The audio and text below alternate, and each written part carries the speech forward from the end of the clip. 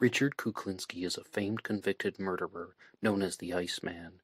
He was also involved with illegal operations such as burglaries, distributing illegal films, and working for organized crime rings.